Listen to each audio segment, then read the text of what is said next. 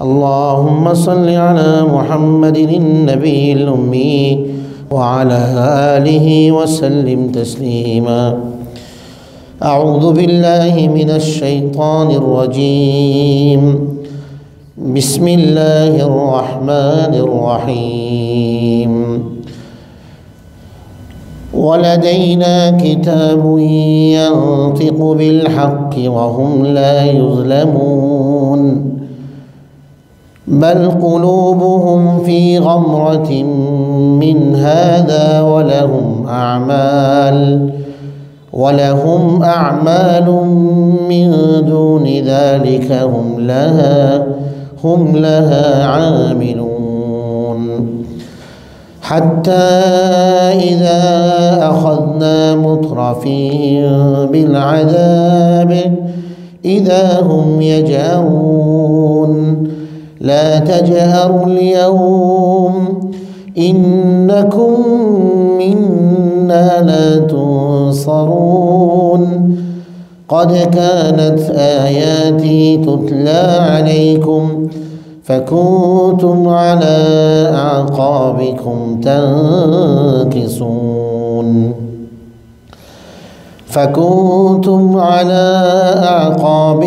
تنكصون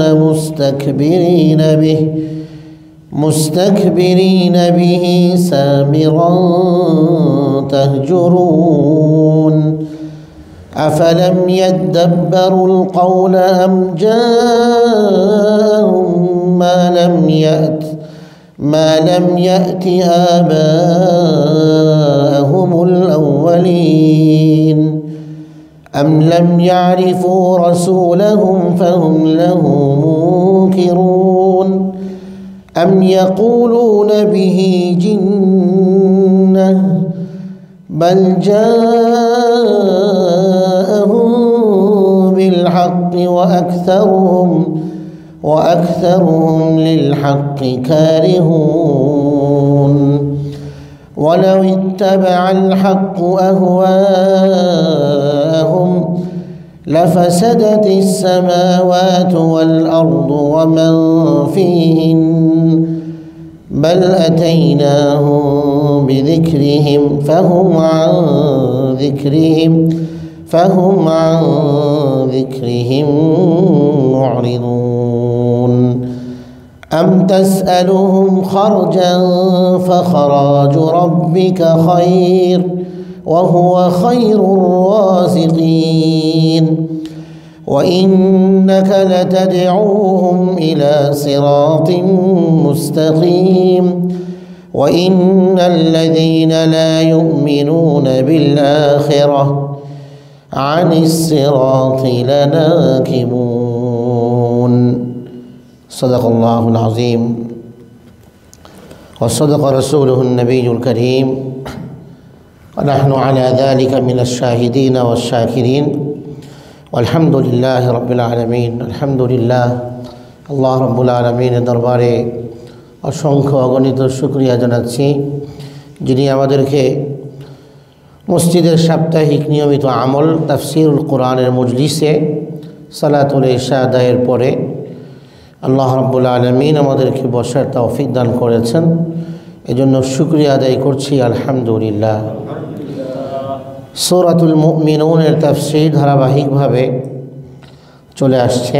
বিগত তাফসীরে এই সূরার ৬২ নম্বর আয়াতে কারিমা পর্যন্ত তাফসীর সমাপ্ত হয়েছে। আজকের তাফসীর সূরাতুল মুমিনুনের ৬৩ নং আয়াতে কারিমা থেকে শুরু হবে।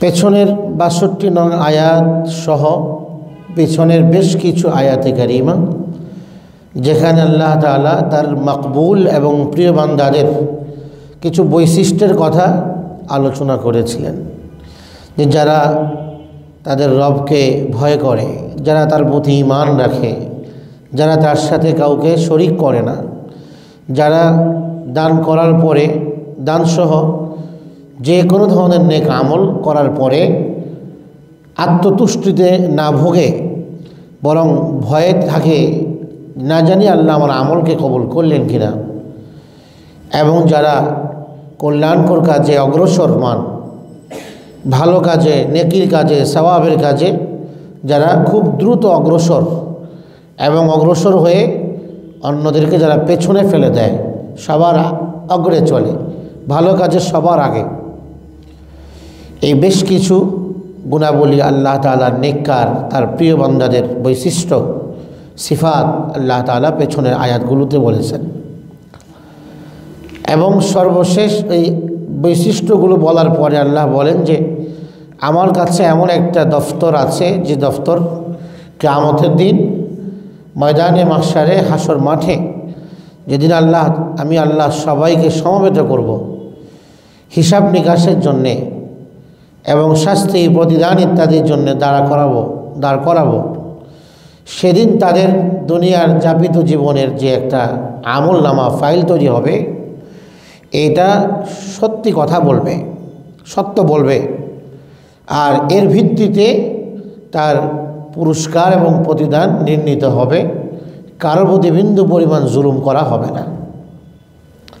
প্রত্যেকের ভালো মন্দ কাজ যা সে করবে সামনে, সমস্ত কাজগুলো ওই জায়গাতে লিপিবদ্ধ। এই আমলনামা কথা বলবে কিয়ামতের দিন, তার পক্ষে কারো বিপক্ষে। কারো জান্নাতে যাওয়া সহজ হবে আমলনামার কারণে, কারো জাহান্নামে যাওয়া সহজ হবে আমলনামার কারণে। আজকে তাফসিরে আল্লাহ তাআলা ওই সমস্ত মানুষের আলোচনা করবেন যারা আল্লাহর কাছে নিন্দিত এবং যারা আল্লাহর কাছে অপ্রিয়, যারা আল্লাহর অপছন্দের এবং যারা আল্লাহর কাছে তিরস্কৃত, যাদের উপরে আল্লাহ পাকের অসন্তুষ্টি আছে, তাদের কথা আল্লাহ তাআলা আজকের আয়াতগুলোতে বলছেন। এটা কোরআনুল কারীমের একটা বৈশিষ্ট্য। কোরআনে কারীম যেখানে জান্নাতীদের আলোচনা করে, এর সাথে সাথে কোরআনে কারীম জাহান্নামীদের আলোচনাও করে দেয়, যেন ইমানদার ব্যক্তি কোরআনের পাঠক সে যেন জান্নাতের দিকে, কোথাও জান্নাতের আলোচনা আগে তো পরে জাহান্নামের আলোচনা আগে আনার তাৎপর্য হলো কোরআনের পাঠক যেন শুরুতেই জান্নাতের আলোচনা পড়ে শুনে সে জান্নাতমুখী হওয়ার প্রত্যাশী হয়ে যায় এবং সিদ্ধান্ত নিয়ে ফেলে যে আমি এই জান্নাতে যাবই, এই জান্নাতে আমাকে প্রবেশ করতেই হবে, এছাড়া আমার কোনো গতি নেই, ওখানে আমাকে যেতেই হবে। সে যেন একটা প্রত্যয় গ্রহণ করে। কোথাও আল্লাহ তাআলা জাহান্নামের আলোচনা আগে আনেন তো পরে আল্লাহ জান্নাতের কথা আনেন। ওখানের তাৎপর্য হলো কোরআনের পাঠক যেন শুরুতেই এই জাহান্নাম, এটা যে নিকৃষ্ট জায়গা, নিকৃষ্ট আবাসস্থল, নিকৃষ্ট ঠিকানা, এখানে গেলে অনেক শাস্তি হবে এবং জীবন বিপর্যস্ত হবে, শুরুতেই যেন এই জাহান্নাম সম্পর্কে একটা তার ভেতরে নেতিবাচক ধারণা তৈরি হয় যে এখানে যাওয়া যাবে না, যে কাজ করলে এখানে যেতে হয় ওই কাজ করা যাবে না, এর বিপরীত কাজ করতে হবে, যে কাজ করলে এখানে যাওয়া বন্ধ হবে, এখানে যাওয়ার লাগবে না। তো ওখানে আল্লাহ তাআলা জান্নাতের আলোচনা আনেন। ঠিক তেমনিভাবে কোথাও যদি আল্লাহ তাআলা সিফাতুল মুমিনিন, মুমিনদের গুণাবলীর আলোচনা করেন, আল্লাহর প্রিয়দের কিছু বৈশিষ্ট্যের কথা আলোচনা করেন, তো তার সাথে সাথে আল্লাহ তাআলা যারা আল্লাহর কাছে অপ্রিয় তাদের কথাও তুলে ধরেন, যেন মানুষ আল্লাহর প্রিয় হওয়ার চেষ্টা করে, অপ্রিয় হওয়া থেকে দূরে থাকে। কোথাও আল্লাহ তাআলা তার অপ্রিয় ব্যক্তিদের বান্দাদের আলোচনা করেন, তো পরে প্রিয় বান্দাদের বৈশিষ্ট্য বর্ণনা করে দেন, যেন মানুষ সিদ্ধান্ত নেয় যে আগেরটা নয় পরেরটাই গ্রহণ করতে হবে। তো এখানেও আল্লাহ তাআলা শুরুতে বেশ কিছু আয়াতে আল্লাহর মকবুল বান্দাদের কথা বলেছেন, প্রিয় বান্দাদের কথা, যে এই গুণগুলো থাকলে মানুষ আল্লাহর প্রিয় হয়। তো আজকে আল্লাহ তাআলা ওই আলোচনা করবেন যেগুলোতে আল্লাহর অপ্রিয় বান্দাদের বৈশিষ্ট্যের কথা এবং তাদের আলোচনা হয়েছে। আল্লাহ বলেন, বাল কুলুবুহুম ফি গামরাহ মিন হাদা। আগের আয়াতে কারিমাতে মুমিনদের ভেতরে যে কোনো আমলই করে না কেন একটা ভয় কাজ করে যে এই আমলটা আল্লাহর কাছে কবুল হলো কি না। এই যে ভয়, এই ভয় তার ভেতরে আসার কারণ হলো তার সামনে আখিরাতের ভাবনা আছে। আন্নাহুম ইলা রাব্বিহিম রাজিউন, তাকে আখিরাতে ফিরতে হবে। ময়দানে মাহশারে, হাসরের মাঠে তাকে হিসাব নিকাশ এর জন্যে, জবাবদিহিতার জন্যে দাঁড়াতে হবে কবর থেকে উঠে। এই একটা চেতনা তার ভেতরে, তার সামনে আছে। আখিরাতের ভাবনা, আখিরাতের চিত্র তার সামনে। এটা থাকার কারণে, আখিরাতের ভাবনা থাকার কারণে যে কোনো কাজ করে ভয় পায় যে আমল যদি কবুল না হয় তাহলে আখিরাতে তো এই আমলের সওয়াব আমি পাবো না, এই আমলের পুরস্কার প্রতিদান থেকে তো আমি বঞ্চিত হব। কেন এই ভয়? আখিরাতের ফিকির সামনে। আল্লাহ তাআলা এই আয়াতে বলছেন যে কিছু লোক এমন যারা ঈমান আনেনি এবং যারা হক পথ থেকে বিচ্যুত, গোমরাহ এবং ভ্রষ্ট পথে নিমজ্জিত, তাদের অন্তরগুলোর অবস্থা কি? কোরআনে কারীমে 20 প্রকার অন্তরের কথা আল্লাহ বলেছেন। এই 20 প্রকার অন্তরের মধ্যে এখানে 12 প্রকার অন্তর, এই অন্তরওয়ালা জান্নাতে যাবে। আর 8 প্রকার অন্তর যেগুলো খারাপ অন্তর, এই অন্তর নিয়ে চললে পরে সে জান্নাত থেকে বঞ্চিত হবে। এমনই একটা অন্তরের কথা আল্লাহ তাআলা আজকের আয়াতে বলবেন, যারা আল্লাহর সাথে শিরক কুফরে লিপ্ত, আল্লাহর দিন থেকে বিচ্যুত, হক এবং সিরাতুল মুস্তাকিম থেকে দূরের পথে আছে, গুমরাহিতে নিমজ্জিত, বাতিল আকীদা বিশ্বাসে তারা নিমজ্জিত, বাতিল আকীদা বিশ্বাসের চর্চা করে, আল্লাহকে বিশ্বাস করে না, আল্লাহর সাথে কোনো সম্পর্ক নেই। তো এই সমস্ত মানুষদের অন্তরগুলোর অবস্থা হলো, আল্লাহ তাআলা ইরশাদ করেন, বাল কুলুবুহুম ফি গামরাতিম মিন হাদা। এই যে কোরআনে কারীম, এই কোরআনে কারীম সম্পর্কে এদের অন্তর পর্দাবৃত, ফি গামরাতিন, এদের অন্তর এই সম্পর্কে মানে কোরআনে কারীম সম্পর্কে, যে কোরআন আল্লাহর তরফ থেকে সত্য কিতাব, এই বিষয়ে অথবা আখিরাত যে অবশ্যম্ভাবী, কিয়ামত হবেই হবে, এ ব্যাপারে তাদের অন্তর এক ভ্রষ্টতার মধ্যে নিমজ্জিত, অন্ধকারের মধ্যে, অন্ধকারাচ্ছন্ন অবস্থায় আছে অন্তরগুলো। তার মানে অন্তরগুলো অন্ধকারে ঢেকে আছে। গামরাহ শব্দের অর্থ হলো যে গভীর পানি, পানির গভীরের অংশ যেটা দেখা যায় না এবং সেটাকে পানি ঢেকে রেখেছে, তার গভীরতাকে উপরের পানিগুলো ঢেকে রেখেছে, এটাকে বলা হয় গামরাহ আরবিতে। তো এখানে উদ্দেশ্য হলো এদের অন্তরগুলোকে, তাদের গোমরাহি, ভ্রষ্টতা আর অজ্ঞতা, জাহালাত, অজ্ঞতা, তাদের অন্তরগুলোকে এভাবে পর্দাবৃত করে রেখেছে, ঢেকে রেখেছে যে হকের রোশনি সেখানে ঢুকতে পারছে না, সত্যের আলো সেখানে উকি দিতে পারছে না, প্রবেশ করতে পারছে না। কেন?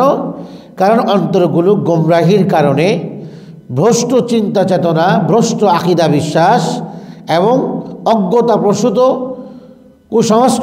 কুসংস্কারাচ্ছন্ন এদের বিশ্বাসে অন্তরগুলো ঢেকে আছে।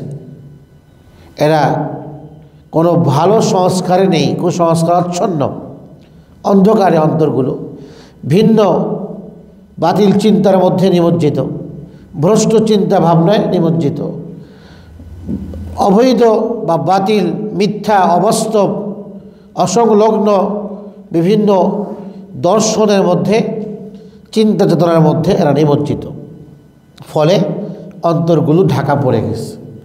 এই জন্য সেই অন্তরে হেদায়েতের রোশনি ঢুকছে না, আখিরাতের ব্যাপারে সত্য অবস্থান পরিষ্কার হচ্ছে না। এটা তো একটা যে এদের অন্তরগুলো গুমরাহিতে নিমজ্জিত। আল্লাহ বলেন, ওয়ালাহুম আমালুম মিন দুনি যালিক, কুফর শিরকের মধ্যে এভাবে অন্তর ঢেকে গেছে। এটা ছাড়াও এদের আরও অনেক মন্দ কর্ম আছে। হুম লাহা আমিলুন, যে মন্দ কর্মে এরা লিপ্ত, যে অন্যায় এবং গুনাহে, অবিচারে, পাপাচারে এরা লিপ্ত। শুধু কুফর শিরিক করে না, কুফর শিরিক তো এদের অন্তরকে ঢেকে রেখেছে, এখানে হকের রোশনি আলো পৌঁছতে পারছে না। এটা ছাড়াও তাদের আরও অনেক মন্দ আমলের ফেহরিস্ত অনেক বড়, যে মন্দ আমলে তারা লিপ্ত। মক্কার মুশরিকদের সম্পর্কে বিশেষত এই আয়াতে কারিমা তাদের কথা বলছে এই আয়াত। তো এই আয়াতের হুকুম ব্যাপক, যেই ভ্রষ্টার মধ্যে নিমজ্জিত এই আয়াত তার ব্যাপারেই কথা বলে। তো বিশেষভাবে মক্কার ওই সময়ের মুশরিকদের আলোচনা চলছে, যে এক শ্রেণী যাদেরকে সাহাবী বলা হয়, এরা তো ওই নেক বৈশিষ্ট্যমণ্ডিত, আমল করেও ভয়ে থাকে আমল কবুল হলো কি না। আর এদেরই আরেকটা শ্রেণী যাদের অন্তর অজ্ঞতা এবং কুফর শিরকের অন্ধকারে অন্তর ঢাকা পড়ে গেছে, পর্দাবৃত হয়ে গেছে। এদের সামনে তো আখিরাত নেই, এদের সামনে এরা কোরআনকে অসত্য বলছে। তো এরা তো একটা এদের কুফর শিরিক এর মতো জঘন্য আমলে এদের দিল, কলব, হৃদয় এটা ঢেকে গেছে। এখানে আর এই পর্দাকে ভেদ করে হেদায়েতের আলো ঢুকতে পারছে না। এটা ছাড়াও তাদের আরও বহু মন্দ কাজ, মন্দ বিশ্বাস, মন্দ কুসংস্কার এদের ভেতরে রয়েছে।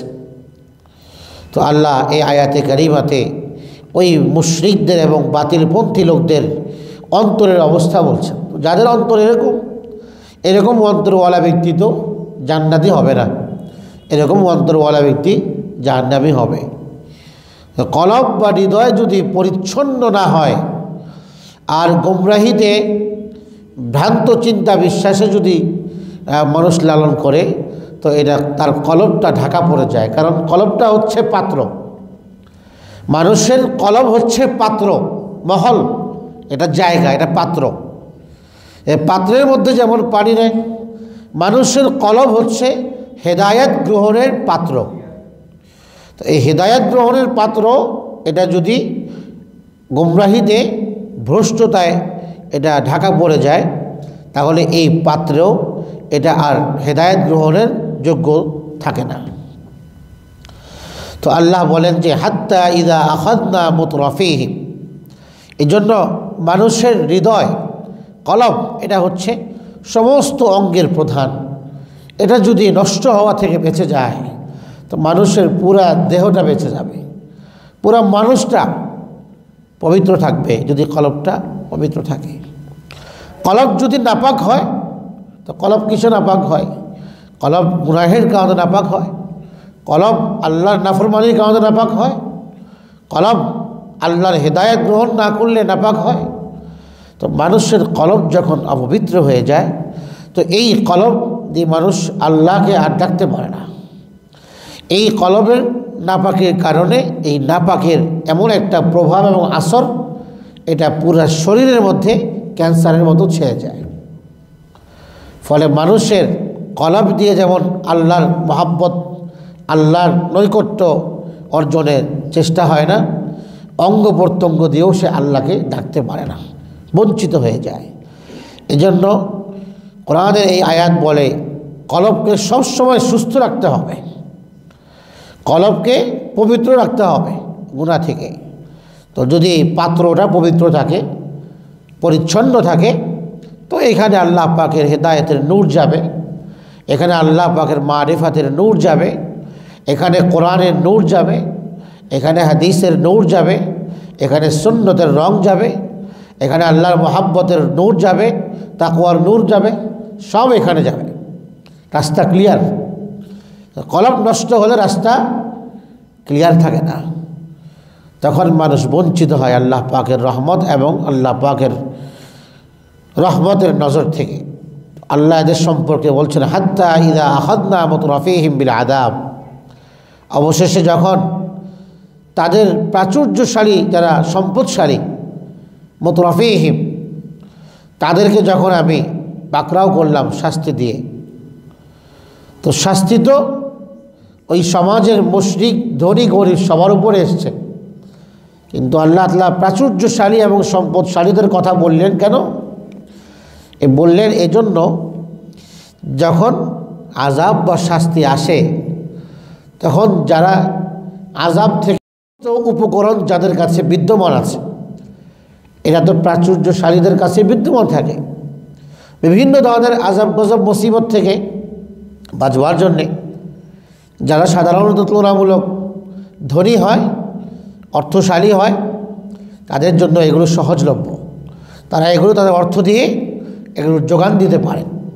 কিন্তু তুলনামূলক যারা দরিদ্র শ্রেণীর, তারা তো আযাব গজব মুসিবত থেকে, ভাইরাস থেকে বাঁচার জন্য উপকরণগুলো তারা সহসাই রাখতে পারে না।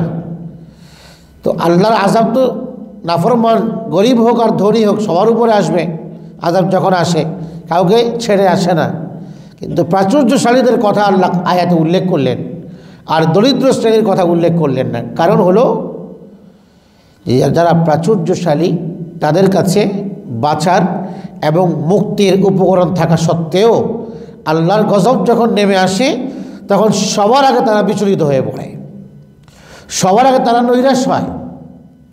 এই জন্য যে করোনা এসেছিল বা আছে, এতে আপনি জরিপ চালালে দেখবেন ভীতু কারা বেশি হয়েছে। ভীতু কারা বেশি হয়েছে, করোনাকে কারা বেশি ভয় পেয়েছে? রিক্সাওয়ালা তো ভয় পায়নি, জীবনের মায়া ছেড়ে উপার্জনে লকডাউনে নেমেছে। তার তো আযাবের ভয় নেই, উপকরণও তো নাই তার কাছে। কিন্তু যাদের কাছে উপকরণ আছে সহজলভ্য, তারা ঘর থেকেই বের হয়নি। এখনও বহু ভীতু আছে, ঘর থেকেই বের হয় না। তো আল্লাহর এই আয়াত বলে প্রাচুর্যশালীদের কথা উল্লেখ করলেন, তাৎপর্য হলো এদের কাছে বাঁচার উপকরণ সামান থাকা সত্ত্বেও সবার আগে এরা নৈরাশ হয়, সবার আগে এরা বিচলিত হয়, এরা ভয় পায় বেশি। তাই আল্লাহ তাআলা এদের কথা উল্লেখ করলেন। এটা স্পষ্ট বিষয় যে এরা ভয় পায়। ইযা হুম ইয়াজআরুন, তো আযাব যখন আসে তখন তারা চিৎকার করতে থাকে আযাবের কারণে, আযাব থেকে বাঁচবার জন্যে। আযাব আসছে, চিৎকার করতে থাকে। কিন্তু যে কারণে আযাব আসলো ওই কারণ থেকে আগে বাঁচেনি। বাঁচলে তো এখন চিৎকার করতে হতো না। না বাঁচার কারণে এখন যখন আযাব চলে আসছে এখন চিৎকার, এখন তাদের কান্না খেয়ে দেখে। যখন ফার্স্ট টাইম করোনা আসলো চীনে, এরপরে চীনের অবস্থা অত্যন্ত ভয়াবহ। আপনারা অনেকে দেখেছেন বিভিন্ন ভিডিও ইত্যাদিতে যে মা করোনা পজিটিভ, কোভিড-19 পজিটিভ, তো সেখানে হসপিটালে যেতে দিচ্ছে না, অনেক দূর থেকে খাবার রেখে আসছে। এগুলো তো চীনে সবার আগে হয়েছে, দূর থেকে খাবার রেখে আসছে। তো মা করোনা পজিটিভ আক্রান্ত রোগী আর পরিপূর্ণ প্যাকেট হয়ে এরপরে মেয়ে দূর থেকে খাবার রেখে এরপরে দূর থেকে সাক্ষাৎ করে চলে আসছে। তো এই যে একটা অসুস্থ অবস্থায় মায়ের পাশে থাকতে না পারা, এই যে বিধর্মী হলেও তো মানুষের ভেতরে মানবতা কাজ করে, মায়া কাজ করে। তো দূর থেকে দেখে চলে যাওয়াটার যে একটা বেদনাময় মুহূর্ত, ব্যথিত হওয়ার একটা সময়। তো ওই সময়ে ওই ভিডিওতে দেখা গেছে যে মাও চিৎকার করছে আর মেয়েও চিৎকার করছে। তো আযাব আসার পরে চিৎকার করে লাভ নেই। আল্লাহ বলেন লা তাজআরুল ইয়াউম, আজ চিৎকার করো না, আজকে চিৎকার করে তো লাভ নেই। এখন যখন ময়দানে মাহশরে যাবে, কবরের জগতে মৃত্যুর পরে আযাব শুরু হয়ে গেছে, এখন ওখানে চিৎকার করতেছে। তো আল্লাহ বলেন যে এটা তো হলো প্রতিদান পাওয়ার জায়গা, দারুল জাযা। এটা দারুল আমল নয়, দারুল আমল দুনিয়া, আমলের জায়গা। ওখানে চিৎকারটা আল্লাহর জন্য করলে লাভ হতো। এখন প্রতিদান পাওয়ার জায়গাতে এসে চিৎকার করে লাভ নেই। যেটা পাওয়ার সেটা পাবেই, প্রতিদান পুরস্কার পাবেই, সেটা ভালো হোক মন্দ হোক। লা তাজআরুল ইয়াউম, তো আল্লাহ কবরেও বলেন, ময়দানে মাহশরে বলবেন, আজকে চিৎকার করে লাভ নেই। জাহান্নামী যখন জাহান্নামে যাবে চিৎকার করবে, আহুম ইয়াস্তারিখুনা ফিহা, চিৎকার করে আর বলবে রব্বানা আখরিজনা না'মাল সালিহান, আল্লাহ একটিবার সুযোগ দান করুন দুনিয়াতে যাওয়ার, ফিরে যাওয়ার। ওখানে গিয়ে না'মাল সালিহান, আমল সালেহ করে আসবে, নেক কাজ করে আসবে। তো আল্লাহ ফেরেশতা আল্লাহর তরফ থেকে জবাব দিবেন, এতদিন দুনিয়াতে থেকে কি করেছিলে, তখন কেন নেক আমল করলে না, এখন নেক আমলের ব্যাপারে এত তৎপর, তখন কেন তৎপরহীন ছিলে। লা তাজআলুল ইয়াউম, তো শিক্ষা নেওয়ার দরকার যে সময় থাকতে কাজ করা, সময় চলে যাওয়ার পরে যদি কাজ না করে জাহান্নামী হতে হয়, তাহলে সেখানে চিৎকার আর বন্ধ হবে না। চিৎকার যেন সেখানে করতে না হয়, তাই এখানেই দারুল আমলে পুঁজি বানাতে হবে এবং আল্লাহর ফরমাবরদারি এখান থেকে করে যেতে হবে, যেন আমাকে চিৎকার করতে না হয়, শাস্তি পেয়ে আযাবে গ্রেফতার হয়ে যেন আমাকে অসহ্য যন্ত্রণা, নিদারুণ যন্ত্রণা আমাকে ভোগ করতে না হয়, তার ব্যাপারে আমাকে এখনই সিদ্ধান্ত নিতে হবে। কারণ মানুষের মৃত্যু যন্ত্রণা শুরু হওয়ার পরে আর তার কোনো সুযোগ থাকে না, কোনো আমল করার সুযোগ থাকে না।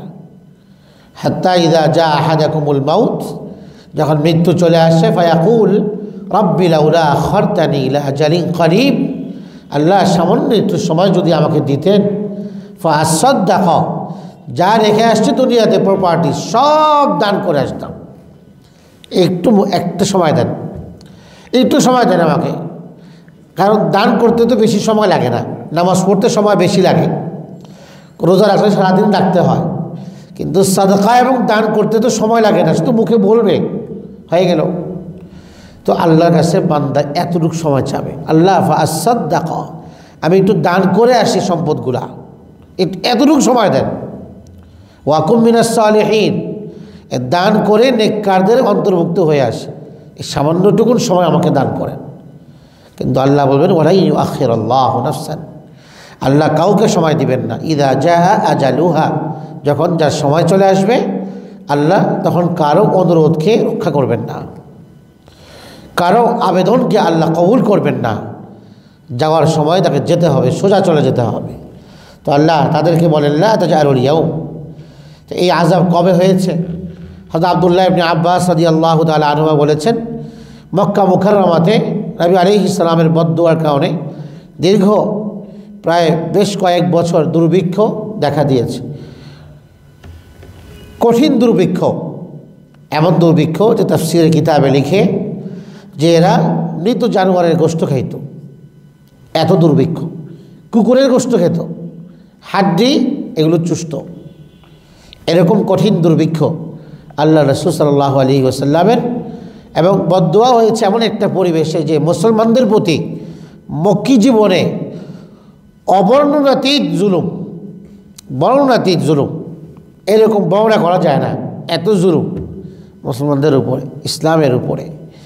রাসূল করিম সাল্লাল্লাহু আলাইহি ওয়াসাল্লাম তখন বদদুয়া করেছেন এদের ব্যাপারে।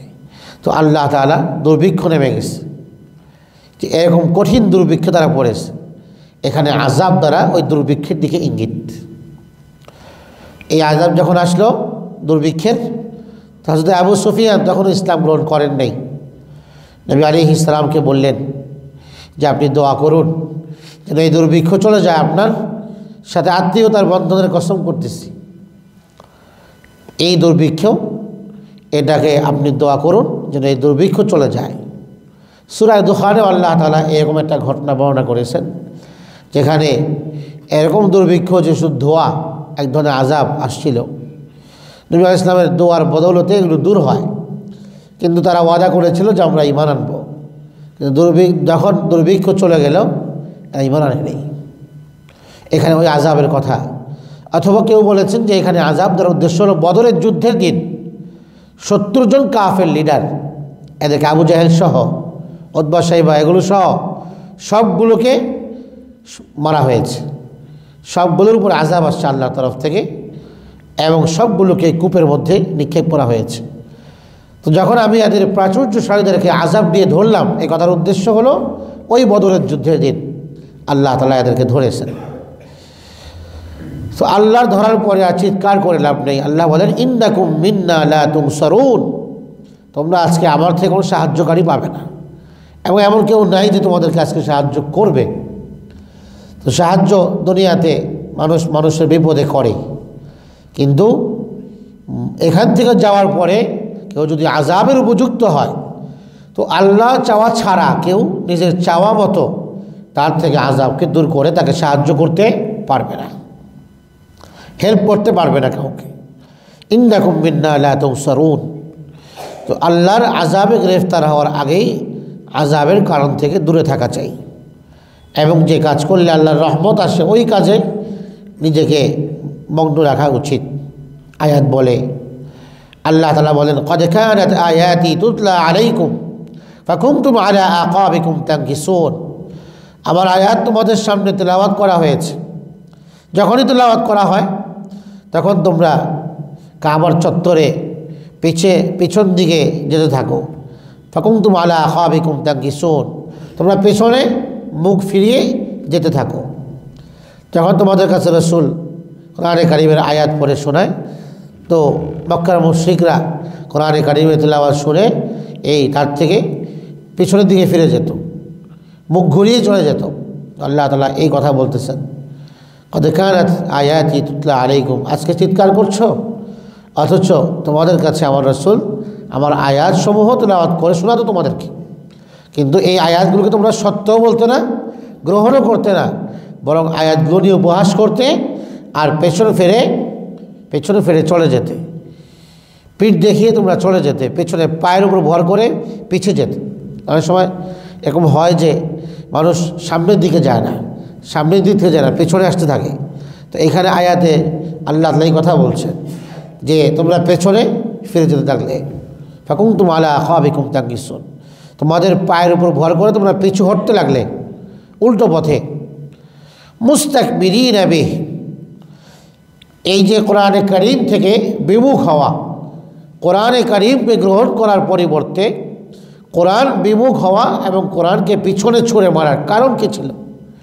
মানে কোরআনকে সত্য হিসেবে বিশ্বাস করে নাই, এই কোরআন আল্লাহর তরফ থেকে সত্য এই কথাকে বিশ্বাস করে নাই, এবং এই কোরআন যিনি নিয়ে আসছেন মুহাম্মদুর রাসূলুল্লাহ সাল্লাল্লাহু আলাইহি সাল্লাম, তাকেও নবী হিসেবে তারা মানেনি। কারণ কি? কোরআনকে অবিশ্বাস করার কারণ কি? তো কোরআনের প্রতিটি হরফকে বিশ্বাস করতে হবে।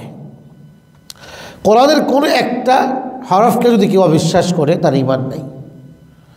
পুরা কোরআন আলিফ লাম থেকে নিয়ে আলহামদু থেকে নিয়ে বিসমিল্লাহ থেকে নিয়ে নাস পর্যন্ত প্রত্যেকটা হরফের উপর ঈমান রাখতে হবে। কারো যদি কোনো একটা জায়গা থেকে ঈমান না থাকে তাহলে পুরা কোরআনের উপর সে ঈমান আনলো না, ফলে সে অবিশ্বাসীদের কাতারে অন্তর্ভুক্ত হবে। পুরা কোরআনকে বিশ্বাস করতে হবে মুমিন হওয়ার জন্য। বহু লোক আমাদের সমাজে, বহু ডক্টর, বহু উচ্চশিক্ষিত মানুষ কিন্তু এমন আছে যাদের মধ্যে যারা কোরআনকে পরিপূর্ণভাবে বিশ্বাস করে না, কোরআনের বিধানকে, সব বিধানকে বিশ্বাস করে না, অনেক বিধানের উপর তাদের আপত্তি আছে। এরকম বহু লোক উচ্চশিক্ষিত মানুষ মনে করে এরা বড় শিক্ষিত, ডিগ্রিধারী, আসলে এদের চেয়ে বড় অজ্ঞ এবং বড় জাহেল আর কেউ নেই। এরা এত অজ্ঞ এবং এদের জ্ঞানের এত অপরিপক্কতা যে এরা কোরআনের অনেক বিধানকে অযৌক্তিক মনে করে। কোরআনের কোনো বিধানকে অযৌক্তিক মনে করা ঈমান ভঙ্গ হওয়ার কারণ। কারণ মানুষ তো অনেক অজু ভঙ্গের কারণ জানে, কিন্তু ঈমান ভঙ্গের কারণ জানে না।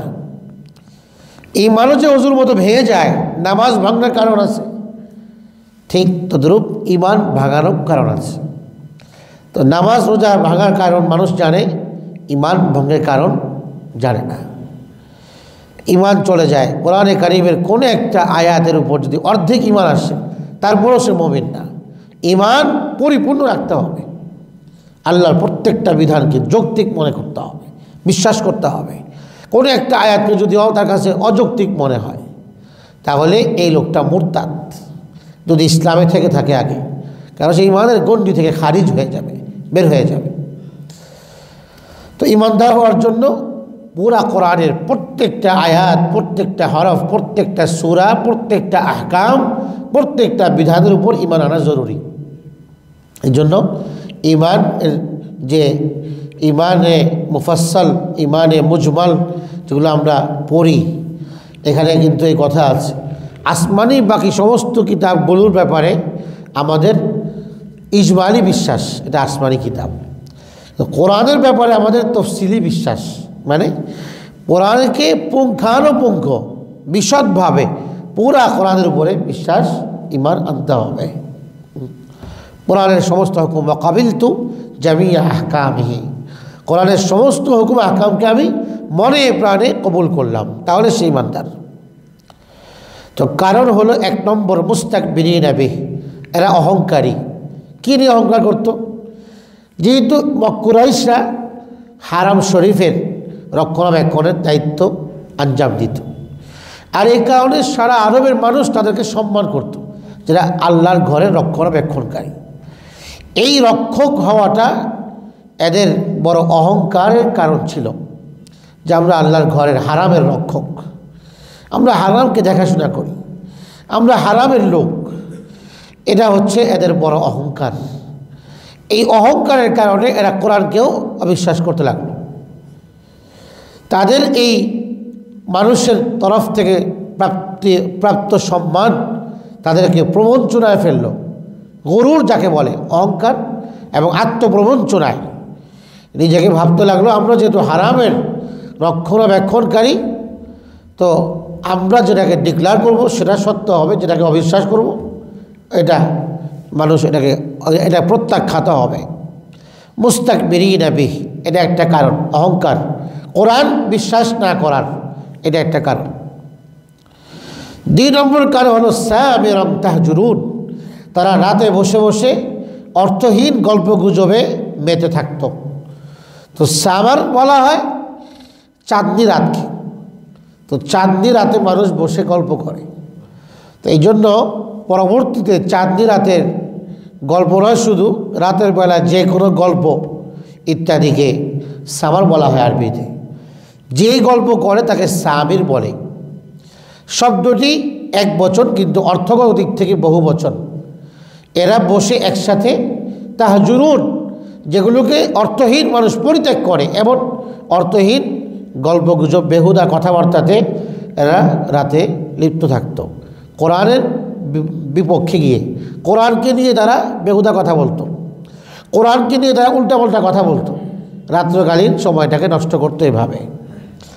তো এদের দ্বিতীয় কারণ কোরআনকে অবিশ্বাস করার, এরা রাতের বেলায় বসে অর্থহীন কাজে, গুনাহের কাজে লিপ্ত থাকত, এই কুফর শিরকে লিপ্ত থাকত, কোরআনের ব্যাপারে অবজ্ঞা করত, কোরআনকে নানান কথা বলতো কোরআনকে নিয়ে। এটা এদের দ্বিতীয় কারণ কোরআনকে বিশ্বাস না করার। 3 নম্বর কারণ হলো তাহজুরুন, অর্থহীন কথাবার্তা। অনেকেই আল্লাহ রাসূলকে গালি দিত, কোরআনকে গালি দিত, কোরআনকে খারাপ কথা বলতো, আল্লাহ রাসূলকে নিয়ে অশ্লীল কথা বলতো, এগুলো বলে বলে সময় পার করত। এটা একটা কারণ, তারা কোরআনকে বিশ্বাস করতে পারে নাই। কোরআনকে পিছনে ছুঁড়ে মারার এটাও একটা কারণ। তো এই আয়াত থেকে যেটা বোঝা যায় যে অহংকার কোনো বিষয় নিয়ে, কোনো সম্পদ নিয়ে, কোনো দায়িত্ব নিয়ে, কোনো পদ নিয়ে, অর্থ নিয়ে অহংকার, এটা সর্বযুগে এটা আল্লাহর কাছে একটা নিন্দিত বিষয়। যে এই অহংকারের কারণে কিন্তু ইবলিস আল্লাহর থেকে 6000 বছর ইবলিস আল্লাহর ইবাদত করেছে। 6000 বছর, 6000 বছর ইবাদত করে আল্লাহর তাকাররুব এবং নৈকট্য অর্জন করেছে ইবলিস। কিন্তু এই ইবলিস অহংকারের কারণে তার পতন হয়েছে এবং সে আল্লাহর রহমত থেকে ছিটকে পড়েছে, জান্নাত থেকে তাকে আল্লাহ পাক বিতাড়িত করেছেন এই অহংকারের কারণে। দেখা যায় যে বনি আদমের সূচনা লগ্ন থেকে নিয়ে এ পর্যন্ত মানুষ অহংকারের কারণে ধ্বংস হয়। অহংকারের কারণে হক চিনে না, হকটাকে চিনতে পারে না, অহংকারের কারণে, ঔদ্ধত্যের কারণে। এই জন্য ইবলিস এরা যে হক, আল্লাহ পাকের হুকুমটাকে মানা জরুরি, এরা বুঝতে পারে নাই। অথচ ইবলিস বড় আরেফ ছিল, আল্লাহর পরিচয় ইবলিসের চেয়ে বেশি কেউ জানে না। ইবলিসের মতো এত বড় আলেম, অনেক বড় আলেম ছিল, আবেদ ছিল ইবলিস, কিন্তু কারো হুকুম আহকাম, কারো অনুগত হওয়ার জন্য ভেতরে প্রেম ভালোবাসে, তো সে তার আনুগত্য করে। যে যাকে ভালোবাসে সে তাকে ফলো করে, তাকে তার সব কিছুকে নকল করার চেষ্টা করে। তো কারো অনুগত হওয়ার জন্যে, কাউকে ফলো করবার জন্যে, কারো কথাকে, কারো কাজকে, কারো আচরণকে, উচ্চারণকে ভেতরে প্রেম থাকতে হয়। প্রেম থাকলে, তার প্রতি ভালোবাসা থাকলে সহজেই এটা ফলো করতে পারে, মানতে পারে। তো ইবলীসের মধ্যে এই প্রেম এবং ইশক ছিল না আল্লাহর জন্য, বা কিছু বড় আলেম, বড় আরেফ, বড় আবেদ ছিল, এই আল্লাহ পাকের একটা হুকুমকে সে মানতে পারে নাই, কারণ তার ভেতরে আল্লাহর প্রতি প্রেম ছিল না। না থাকার কারণে সহজেই মানতে পারে নাই, যুক্তি দাঁড় করিয়েছে আল্লাহর হুকুমের বিপরীতে। অথচ আল্লাহর হুকুমের বিপরীতে কথা বলার সাহস কার? তো সেখানে সে করেছে। তো এই অহংকার মানুষকে হক থেকে দূরে সরায়, অহংকার মানুষকে আল্লাহর থেকে দূরে সরায়। যেমন মক্কার কুরাইশ এই মুশরিকদেরকে কোরআন শোনা থেকে দূরে সরিয়ে দিয়েছে অহংকার। রাত্রকালীন গল্প, এটা শুধু বহু পূর্ব থেকেই প্রচলিত। সমাজে রাত্রকালীন মানুষ গল্প গুজব করে। রাসূল করিম সাল্লাল্লাহু আলাইহি ওয়াসাল্লাম মানুষের এই প্রথা এবং প্রচলনটাকে ভেঙে দিয়েছেন এবং বলেছেন এশার নামাজের পরে ঘুমিয়ে যেতে, যেন মানুষ গল্প গুজবে অর্থহীন কাজে সময়কে নষ্ট না করে, ঘুমিয়ে যেতে বলেছেন। তো এই প্রথাকে নবী সাল্লাল্লাহু আলাইহি ওয়াসাল্লাম এটাকে বাতিল করলেন, যে রাতে সুন্নত হলো এশার পরপরই তাড়াতাড়ি ঘুমিয়ে যাওয়া, এশার পরে কোনো প্রয়োজন ছাড়া অনর্থক কথাবার্তা ইত্যাদি না বলা, শুয়ে পড়া।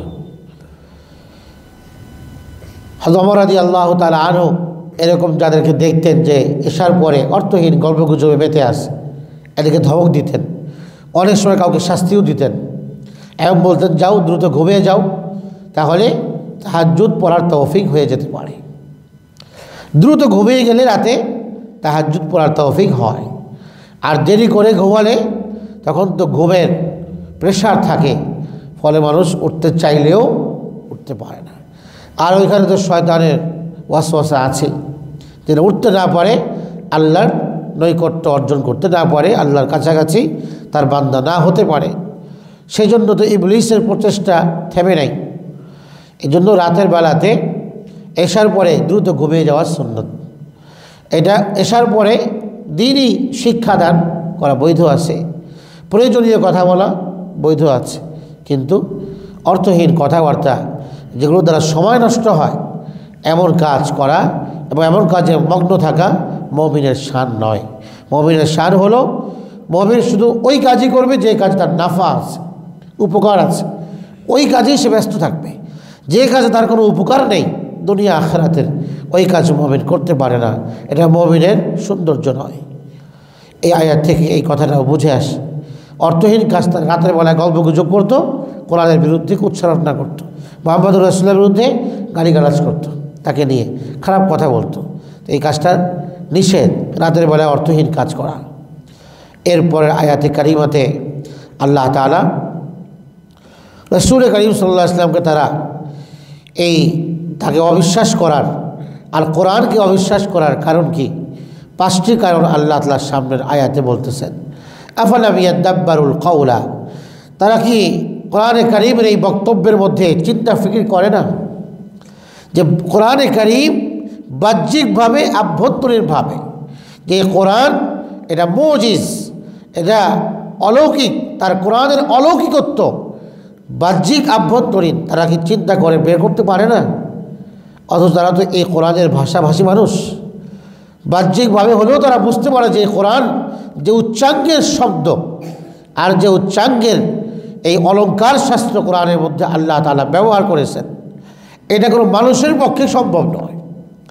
কারণ ওই সময়টা ছিল সাহিত্যের একটা সাহিত্য চর্চার যুগ, ওই সময় ছিল গদ্য পদ্যের যুগ। ওই সময়ে বহু কবি ছিল আরবে যারা এরকম উচ্চাঙ্গের আরবি ভাষার সাহিত্যিক ছিলেন, আরবি ভাষার গদ্য এবং পদ্যের চর্চা করত তারা। এমন একটা সময় একজন উম্মি নবী একাডেমিকভাবে পড়াশোনা করা ছাড়া এমন একজন উম্মি মানুষের পক্ষ থেকে এত উচ্চাঙ্গের বার্তা, এত উচ্চাঙ্গের সাহিত্যমূলক শব্দ আর বাক্য ব্যাকরণ আর অলঙ্কার শাস্ত্রে সজ্জিত বাক্যমালা ব্যবহার করা, এটা অবশ্যই তার পক্ষে সম্ভব নয়। এরা কোরআনে কারিমের এজাজ, অলৌকিকত্ব তারা বুঝতে পারত, কারণ তাদের যুগটাই ছিল সাহিত্যের যুগ, কাব্য চর্চার যুগ ছিল, গদ্য চর্চার যুগ ছিল। তো ওই ভাষাতে কোরআনে কারিম নাজিল হয়েছে। কিন্তু কোরআনের অলঙ্কার, কোরআনের ব্যাকরণ, কোরআনের শব্দচয়ন, এরপরে কোরআনের বাক্যের এই গাঁথুনি, তার এই অপূর্ব শৈলী কোরআনে কারিমের, যে এক আলোচনার সাথে আরেক আলোচনার মিল, একটার সাথে আরেকটা সম্পৃক্ত। তো এমন কোরআনে কারিম মানুষের পক্ষে বানানো সম্ভব নয়। এরাও চেষ্টা করেছে কোরআন কারিম বানানোর জন্য, এদের সাহিত্যিকেরাও চেষ্টা করেছে, কিন্তু আল্লাহর চ্যালেঞ্জকে তারা গ্রহণ করতে পারে নাই, ব্যর্থ হয়েছে। আল্লাহ তাআলা এই কথাটাই বলছেন, আফালাম ইয়াদাব্বারুল কাওলা। তো কোরআনে কারিমের এই অলৌকিকত্বকে নিয়ে তারা কি চিন্তা করে না? চিন্তা করলে তো কোরআন যে সত্য মিন জানিবিল্লাহ, আল্লাহর তরফ থেকে, এটা স্পষ্ট হতো। দ্বিতীয় কারণ, আম জাআহুম মা লাম ইয়াতি আবাহুমুল আউয়ালিন, না তাদের কাছে এমন একটা নতুন জিনিস আসছে যেটা তাদের পূর্বপুরুষদের কাছে আসে নাই। যেমন আল্লাহ রাসূল বলেছেন কোরআনে কারিমের আয়াত সূরাতুল আহকাফের, কুল মা কুনতু বিদআম মিনার রাসূল, আমি অভিনব কোনো রসুল নই যে নতুন একজন রসুল আসছে, নতুন একটা কথা বলতেছে, এটা আমাদের কাছে অপরিচিত লাগে, এমন তো নই। আমার আগে তো তোমাদের বাপ দাদাদের কাছে বহু রসুল আসছে, তোমাদের পূর্বপুরুষদের কাছে তো বহু রসুল এসছে দুনিয়াতে, আমি তো ওই ধারারই একজন, আমি তো অভিনব নতুন কিছু নেই, আমি তো পুরাতন। এইরকম আসমানি কালাম তো আরও আগে আসছে। এই যে তোমরা ইহুদিদের কাছ থেকে তাওরাতের কথা শুনতেছ, ইনজিলের কথা শুনতেছ, ওগুলো তো বিশ্বাস করতেছে এগুলো তোমাদের কিতাব আসমান থেকে আসছে। তো এই কোরআনও তো সেই আসমান থেকেই আসছে, নতুন কোনো কিতাব নয়, অভিনব কোনো কিছু না, নতুন কোনো আবিষ্কৃত কিছু নয়। তো তোমাদের পূর্বপুরুষদের কাছে তো ওই আগের কিতাবগুলো আসছে, তোমাদের পূর্বে যে সমস্ত লোকেরা অতিবাহিত হয়েছে তাদের কাছে তো রসুল আসছে, কিতাবও আসছে। তো আমি তো ওই পথেরই একজন লোক, তা আমি তো নতুন কিছু নিয়ে আসি নাই। তো এরপরেও তারা কেন কোরআনকে মানেনি? তো আল্লাহ বলেন, না তাদের কাছে এমন একটা নতুন কিছু আসছে, তারা বলতে পারতো যে না এর নতুন, এর সাথে আমরা অপরিচিত, এটাকে আমরা কেন মানব? এরকমও তো নয় বিষয়টা। আম লাম ইয়ারিফু রাসূলাহুম ফাহুম লাহু মুনকিরুন, না এই রসুল যে কোরআনে কারিমকে নিয়ে আসছে, এই যে রসুল তার রিসালাতকে বিশ্বাস করছে না, সত্যায়ন করছে না, কেন? তারা কি তাদের রসুলকে চিনে না?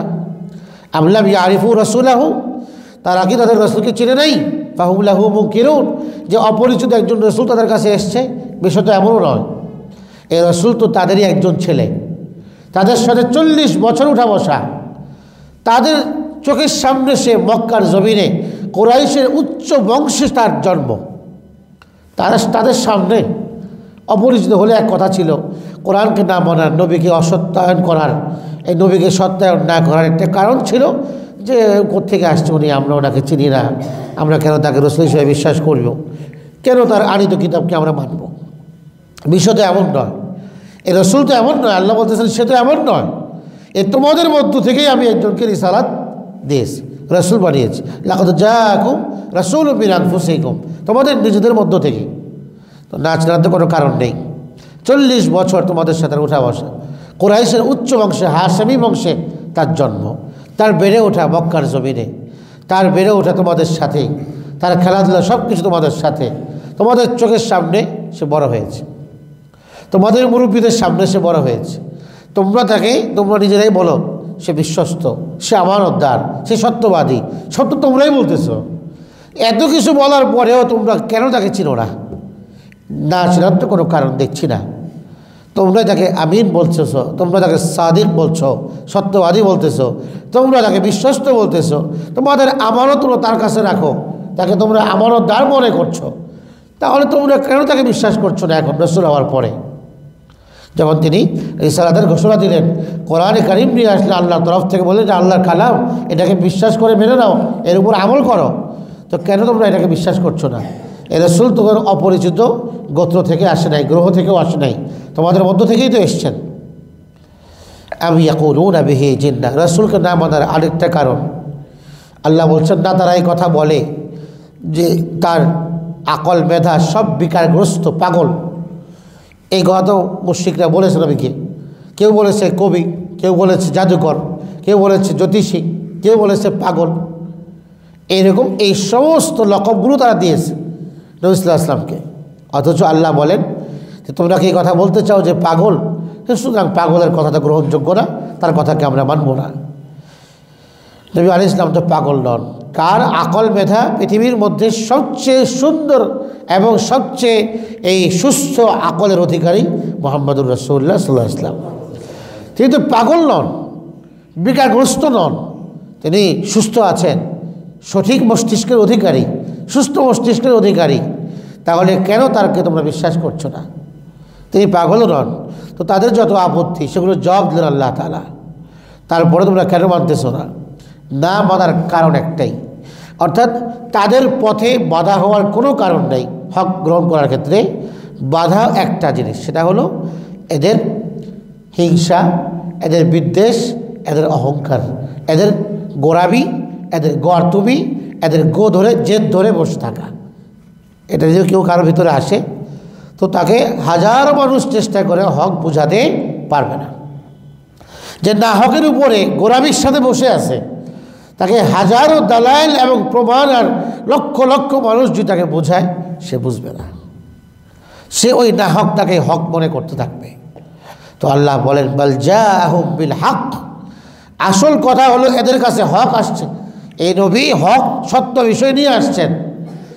এখন ও আকসারুহুম লিল হাক্কি কারিহুন, এরা সত্য বিষয়কে এদের অধিকাংশ লোকেরা অপছন্দ করে। এটা মানলে তো আর হারাম কাজে লিপ্ত হওয়া যাবে না, এই জন্য তারা এটাকে মানতে চায় না। যারা কোরআনের বিধানের বিপরীত কথা বলে, কোরআনের বিধানকে অযৌক্তিক বলে, এদের মূল কারণ এটাই যে এরা মনচাহি জীবন যাপন করতে পারবে না। এই জন্য এখন কোরআনের বিধানটাকে অসত্য বলে, কোরআনের বিধানকে অকার্যকর বলে, এটাকে পুরাতন বিধান বলে, এটাকে অযৌক্তিক বিধান বলে।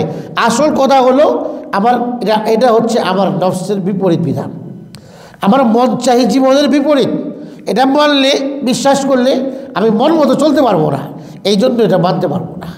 কথা হচ্ছে এটা, এদের মুশরিকদের কোরআন না মানা, নবীকে বিশ্বাস না করার কারণ এই একটাই, তাদের অহংকার, তাদের গোয়ার্তমি এবং গোরামি, তাদের জেদ, হঠকারিতা, এটাই মূল কারণ। তারা হককে পছন্দ করে না, কারণ হককে মানলে তো মন মতো নফসের চাহিদা মতো চলতে পারবে না, কুপ্রবৃত্তির মতো চাহিদা মতো চলতে পারবে না, নফস যেভাবে বলবে সেভাবে চলতে পারবে না, না হক পথে চলতে পারবে না, গুনাহ না করতে পারবে না। এই জন্য হকটাকে তারা অপছন্দ করে। এই দুনিয়াতেও যারা এখনও হককে অপছন্দ করে, এদেরও কারণ এই একটাই, কারণ হক গ্রহণ করলে মন চাহি জিন্দেগি যাপন করতে পারবে না, এটাই কারণ। তো এরা হক তো গ্রহণ করে না, বরং তাদের কামনা হলো যে হকটা আমাদের নফসের অধীনে হয়ে যায়, অনুগামী হয়ে যায়। আমাদের নফস যেটা বলে হক যেন তাকে মানে, কিন্তু হওয়া তো উচিত ছিল আমাদের নফসকে হকের অনুগামী করা, কিন্তু হকের অনুসরণ করবে নফস। হক যেটাকে বলে, ইসলাম যেটা বলে, নফস ওটাকে মানবে। কিন্তু এরা মানার পরিবর্তে নফসটাকে বানিয়ে ফেলেছে অনুসরণীয়, যে হক যেটা, তোমার কোরআন, তোমার ইসলাম আমাদের মন মতো চলবে। এই জন্য এই মুশরিকদের চেতনাধারী এই সমাজেও বহু লোক আছে যারা এই কথাকেই বিশ্বাস করে আর এটাই চায়, আকাঙ্ক্ষা করে এটা, যে ইসলাম আমি যেমনি বুঝি এইভাবে চলবে, আমি যেভাবে ইসলামের বিধানটা বুঝি আমার বুঝ মোতাবেক ইসলামের বিধান চলবে। এটা এরকম বুঝের লোক, এরকম পাগল এই সমাজে বহু আছে। আল্লাহ বলেন ওয়ালাউ ইত্তাবা আল হক আহওয়াহুম, যদি হক তাদের প্রবৃত্তির অনুসরণ করে, এটা তো সম্ভব নয়, যদি করত, অর্থাৎ হক প্রবৃত্তির অনুসরণ করে, তাহলে দুনিয়াতে কুফর শিরিক দিয়ে ছেয়ে যেত। তো পুরা দুনিয়া যদি কুফর শিরিকে ভরে যায়, তাহলে আল্লাহর গজব আসতো, আযাব আসতো। তো আল্লাহর আযাব আসলে কী হতো? আসমান জমিন এবং এর বাসিন্দারা বিপর্যস্ত হয়ে যেত। আল্লাহ বলছেন লাফাসাদাতিস সামাওয়াতু ওয়াল আরদ ওয়ালাউ ইত্তাবাল হাক্কু আহওয়াহুম, হক যদি তাদের প্রবৃত্তির অনুসারী হয়ে যেত, তাহলে লাফাসাতিস সামাওয়াতু ওয়াল আরদু ওয়া মা ফীহিন, আসমান জমিন আর এদের বাসিন্দারা এরা ফিতনার মধ্যে পড়ে যেত, বিপর্যস্ত হয়ে যেত। সারা দুনিয়াতে আল্লাহর আযাব চলে আসতো, কারণ সব কুফর শিরকে ভরা। এখানে আল্লাহর আযাব আসতো, দুনিয়া ধ্বংস হতো, এই দুনিয়া বিপর্যস্ত হয়ে যেত।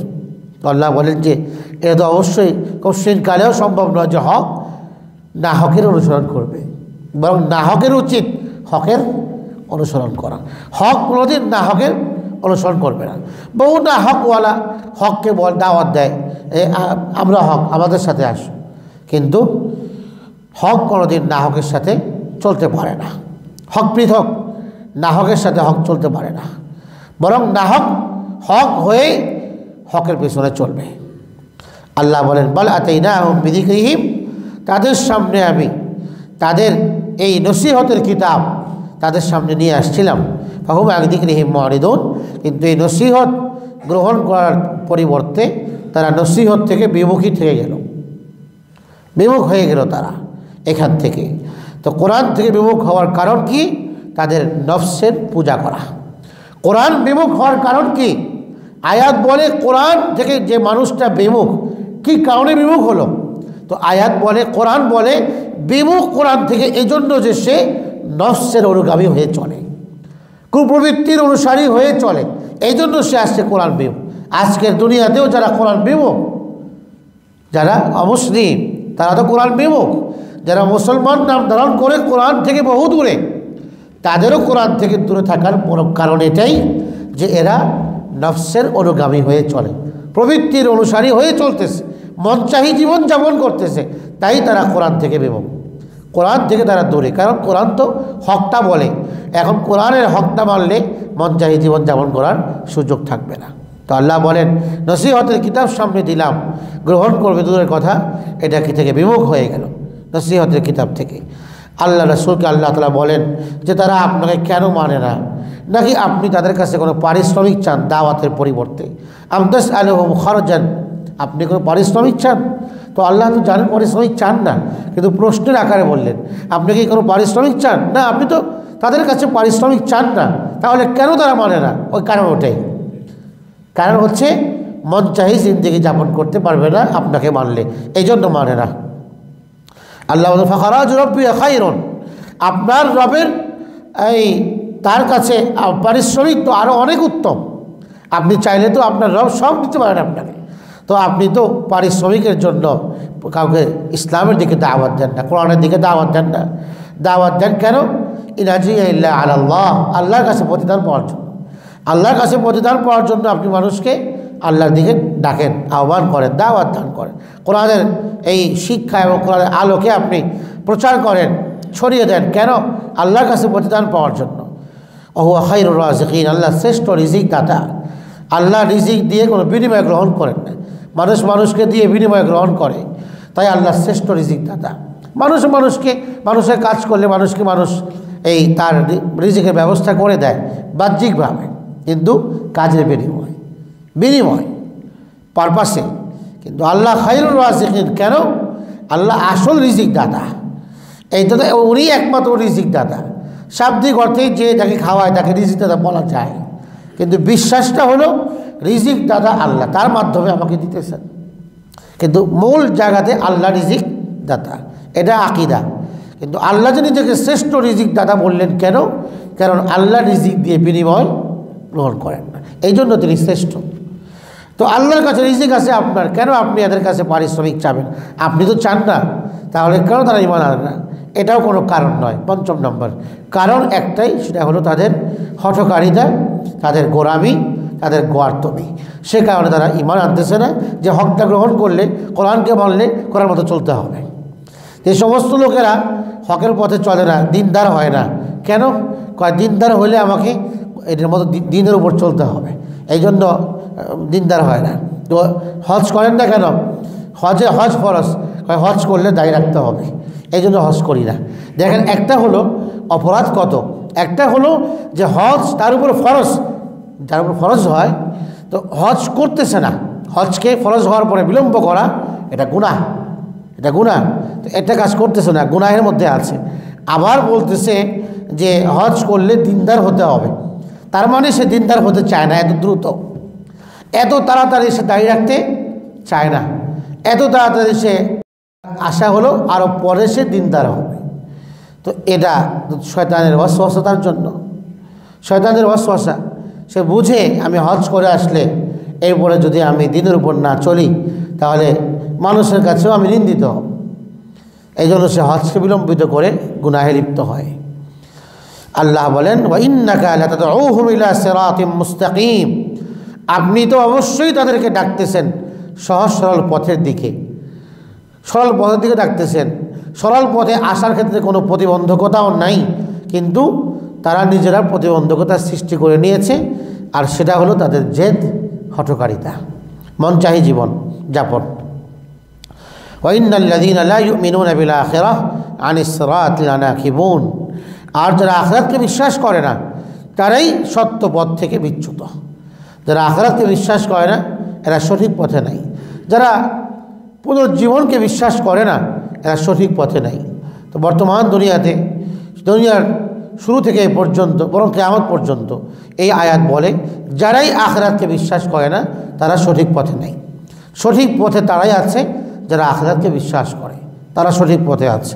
তো সিরাতুল মুস্তাকিমের দিকে আপনি মানুষকে ডাকেন, কিন্তু এদেরকেও ডাকতেছেন, এরা আসতেছে না কেন?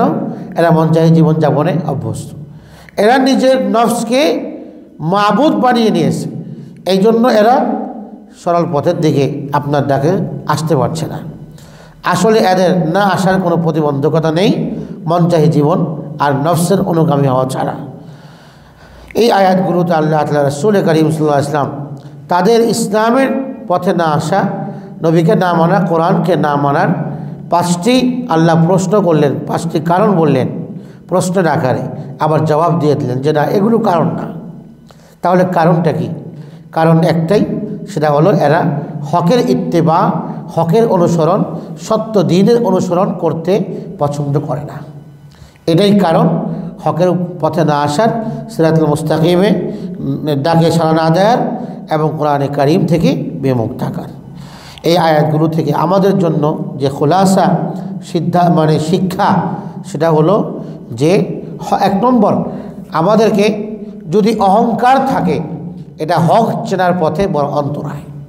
অহংকার মানুষকে হক পথে চলতে দেয় না, এটা বাধা সৃষ্টি করে, এটাকে দূর করা চেষ্টা করা। অহংকার যেন এটা এমন একটা সূক্ষ্ম রোগ, আত্মিক ব্যাধি, যার ভেতরে আছে সেও বুঝতে পারে না যে আমি অহংকারী, আমার ভেতরে বড়াই ভাব আছে, অহংকার আছে।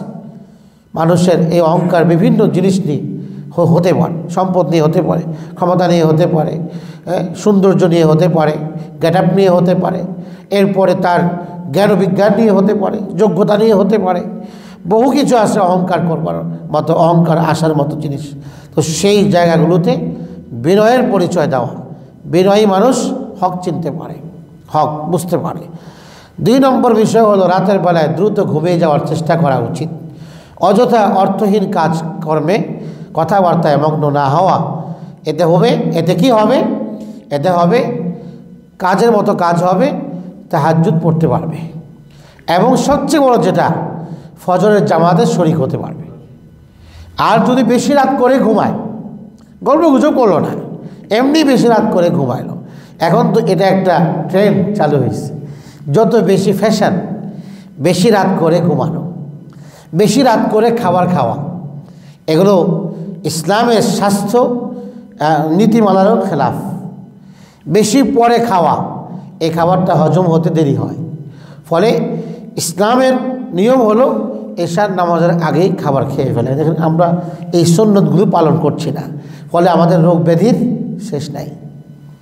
দুপুরের খাবার নামাজের আগে খেয়ে ফেলা এর সুন্নত, রাতের খাবার এশার আগে খেয়ে ফেলা, এরপর এশার নামাজ পড়ে ঘুমিয়ে যাওয়া, যাতে তাহাজ্জুদ ওরা সহজ হয় আর ফজরের নামাজ মিস না হয়।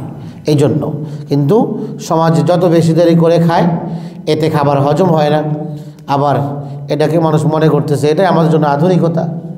রাত করে খাবার খাওয়া, রাত করে ঘুমানো, এগুলোকে মানুষ আধুনিকতা মনে করে, এগুলোকে সময়ের ফ্যাশন মনে করে, অথচ এই কাজগুলো ইসলামের দৃষ্টিতে অনুচিত।